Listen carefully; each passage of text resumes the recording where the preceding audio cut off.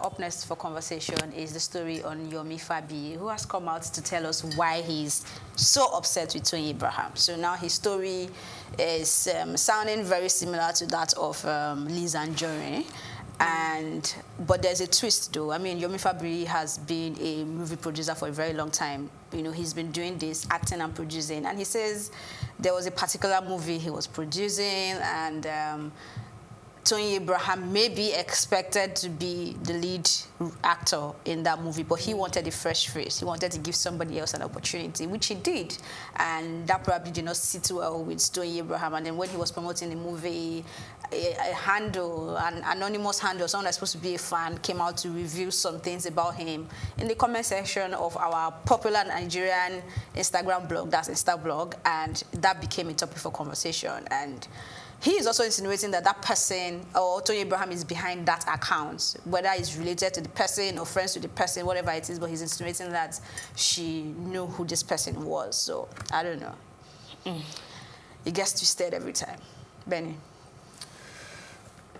This is one side of the story, right? And this is Fabiyi's side of the story. And I'm hoping, what's her name now? Toyin is going to come out and say something. She won't respond.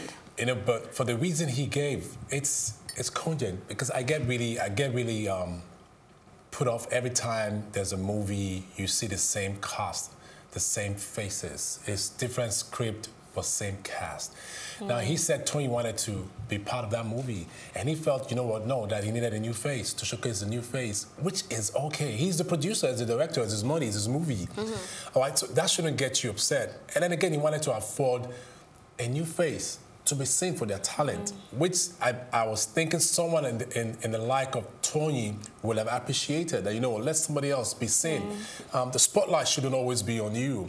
All right, and that goes to the entire Nollywood as it is. You know, there's too much of a cycle of the same faces. Many people tell that many producers will not want to risk their money, putting their money out there and have casts that are not known. But I'm sorry, you fail to forget that these people who are known now, they used to be unknown. An opportunity, a platform was given to them.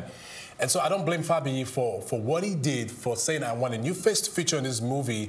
Now, we cannot assess him for sure if it was Toyin that put up somebody behind the account that said something very antagonistic against him, malicious against him, that was launched by Instablog. And now you were saying something, there was another issue like that. Somebody said Toyin said something and did something. And so that's it. So it seems to be like a pattern of behavior. So is it that when you get so mad, upset about something, you go out all the way to want to release your venom and become malicious and antagonistic against people, then Toyin has something to check in herself. She needs to pretty much... That's if it's pretty much if it is true. You know, she pretty much needs to check herself. But when 1, 2, 3 people keep saying the same thing about you, then maybe that is it. I always say that 5 people cannot be wrong about you. After even the good book says in the mouth of 2 or 3 witnesses, every word is established. So if 2 or 3 people come out and say one thing about Benny... That made me remember Toyin. Wow. You just had to go there, though. No. You know, so 2 or 3 people cannot be wrong about one person. You know, and so I know there's a whole lot of monkey business that goes on in Nollywood. A lot, yeah. A whole lot of monkey business, a whole lot of dirty things that happen. We've had stories of producers, directors say, you know what, I need to give you a role, I got to sleep with you for the female folks. Even a friend that was around here last week said the same thing. I mean, just as simple as a cameo. The producer was insisting, I got to have sexual knowledge. You're like, what is going on here? And so it lets you understand how much of lobbying happens in the industry. Yeah, and how people don't mind. They will get over you, step on your toes to get your role. You know, we need to come to a place where we appreciate each other's talent and realize that, you know, the platform is large enough for everybody to shine. I can never be Elsie. Elsie can never be me. There's something peculiar to Elsie and something peculiar to me.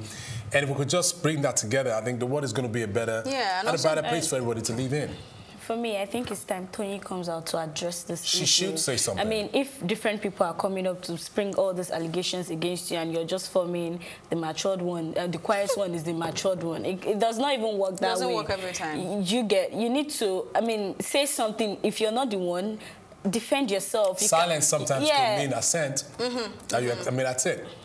Because every time this happens, you're always the quiet one, not saying anything, and you're making everybody look like they're crazy. But I don't. Right now, I'm thinking that this is Lizzy's real. approach, like we agreed, was a bit her approach too much. was too much, but she made a point. She wanted to say something, and a lot of people came to side her. That means something is up somewhere. Yeah. And if all these things keep coming up, I think she should just come out and address this issue. And if it's what she does, she needs to change. Change is important, even though we're in the... Okay, we are in the change era. This is next level.